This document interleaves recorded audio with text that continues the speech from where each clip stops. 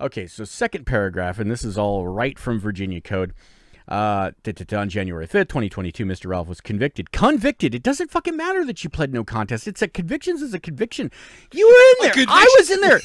I was in the courtroom with Faith when that guy sat with his shirt half untucked in front of the judge, a lovely African-American gentleman who said, this court is going to find you guilty. Do you understand what you're doing by pleading no contest? And he said yes, right? So ain't no going back now. That's the thing. When you travel to another country, if you get stopped by their secondary and customs, they ask you, do you have any convictions? Not charges. Yeah. Sometimes arrests, but they're looking for convictions. It boggles my mind that he doesn't get this. Like, it doesn't matter what the fucking plea is if the court is finding you guilty. That's a conviction.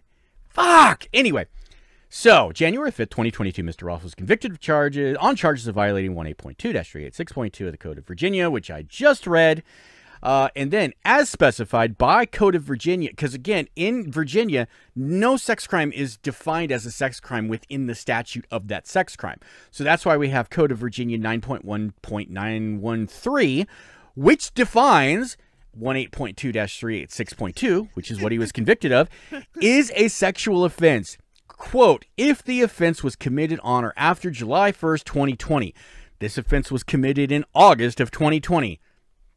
I don't want to say he should have done it earlier, but he didn't, you know, so it's, right, that doesn't make any fucking sense. But he did it after that date, which means it was a sex offense. If it is a sex offense that you were convicted of, motherfucker, then you are, by definition, a convicted sex offender.